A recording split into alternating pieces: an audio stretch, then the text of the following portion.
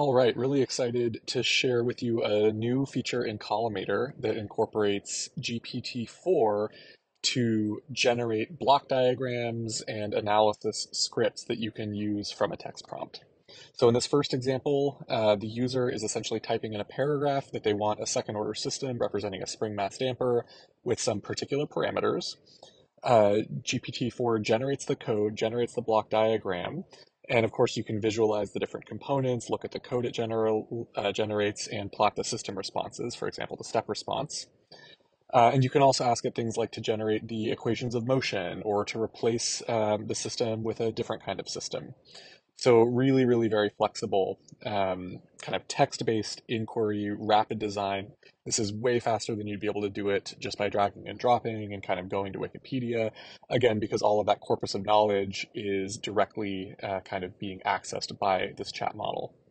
So really, really useful to do things like, wrap a PID controller around that system. For the next example in signal processing, we are going to generate some discrete time data, okay, with a given frequency and kind of carrier signal, and perform some tasks like amplitude modulation and things like that. So, really, really simple. It creates the model. You can look at the code and execute. You can compute plot the amplitude modulated signal. I think it's kind of cool that chat knows that AM is amplitude modulation in this context. You can plot, the power spectra. You can look at the code. Really, really flexible approach to kind of generating these block diagrams just from basic text. You can plot the noise spectrum.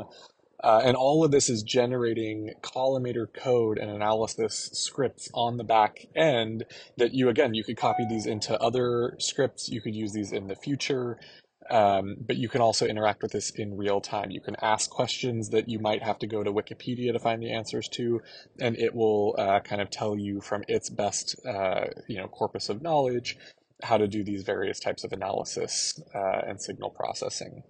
So really just an incredible capability here to massively, massively streamline the design and modeling process. So try it out yourself at Collimator.ai.